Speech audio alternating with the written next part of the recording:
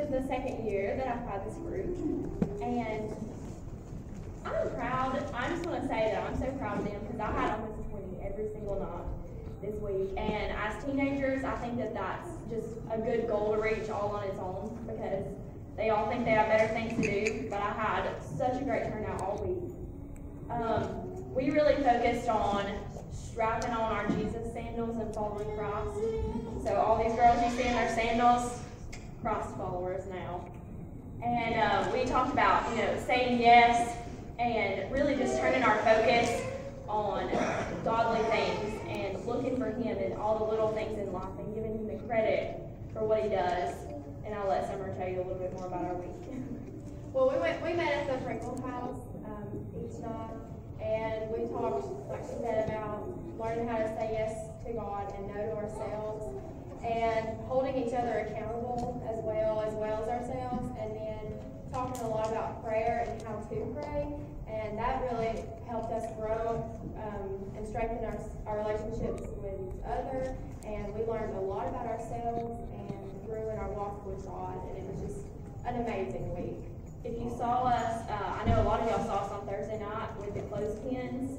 If you worked, we played a game where everyone got a clothespin. They started out with one.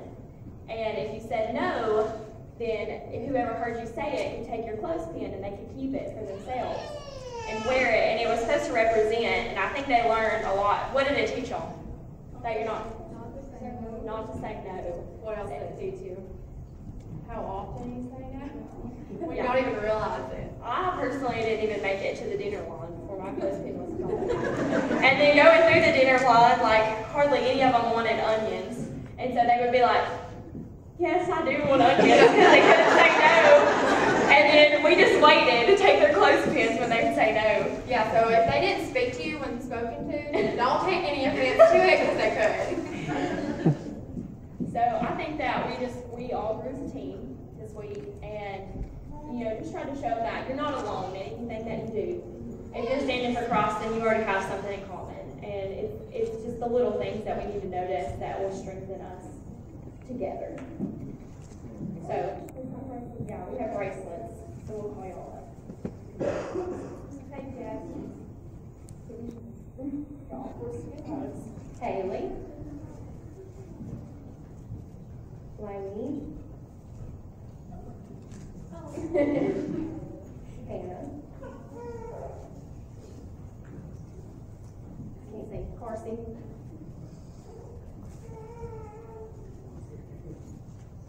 Sierra.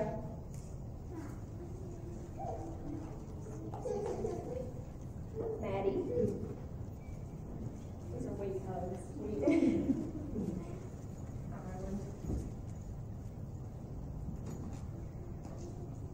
Michaela. Gracie. And Josie.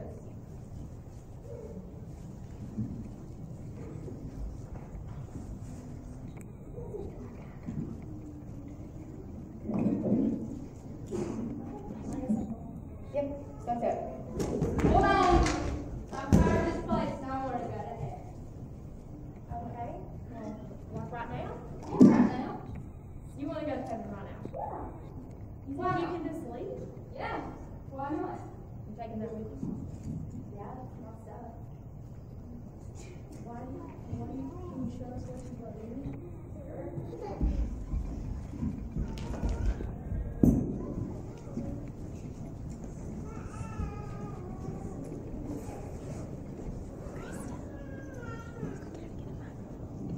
Okay, well, I've got my books. I mean, who doesn't need to study in heaven? Well, I don't know what you need in heaven.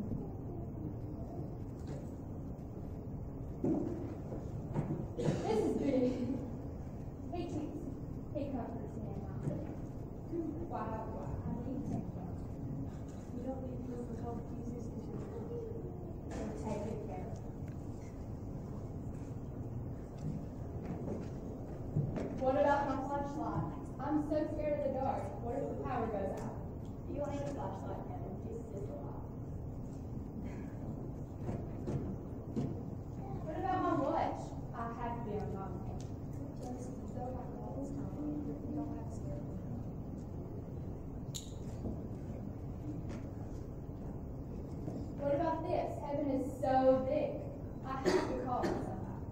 You're all connected in heaven, and by the way, you don't need to check your Snapchat in heaven.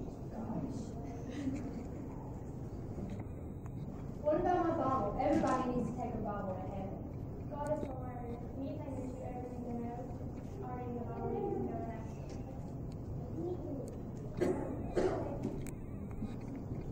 What about my clothes? This is my favorite outfit, and I've got so many compliments on it. Josie, you're going to have a new boy in heaven. Nobody cares what you look like. What about my money? What if there's an admission in heaven? Jesus already paid for your salvation. You know, when Jesus died for you on the cross, He already paid for your salvation. Well, when you accept Him as your personal Savior, that's the only thing you need to get into heaven. Well, can I go to heaven now? Do you have your ticket? My ticket? Yeah, your ticket. What ticket? Nobody told you how to have a ticket. No. Why didn't anybody tell me I needed a ticket? Mandy, why didn't you tell me I needed a ticket? What about you? Why didn't you tell me? Ronnie, why didn't you tell me? Why didn't you tell me I needed a ticket? Why didn't you? Wait a second. I don't have a ticket. What's a ticket? I don't know. I have never heard of it. Well, I haven't heard of a ticket either. What's a ticket? Why didn't any of you tell me? I go to school with half of you. Hayden, me and you were really good friends. Why didn't you tell me I needed a ticket? Why? Mama, why didn't you tell me I needed a ticket? Gosh, you never told me. You never told me I needed a ticket. Why didn't anybody tell me? Some of you were my teacher. Nobody told me I needed a ticket. Why?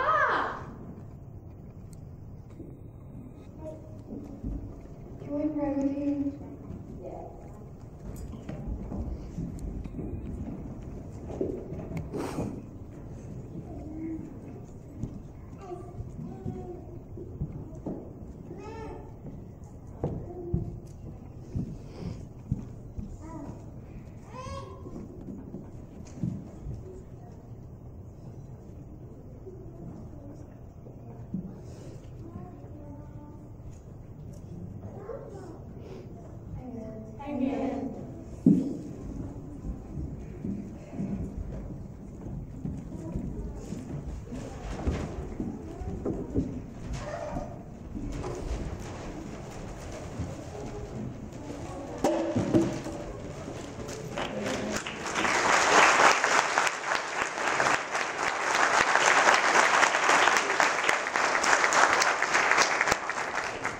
So if you don't have your ticket, today is the day to get it.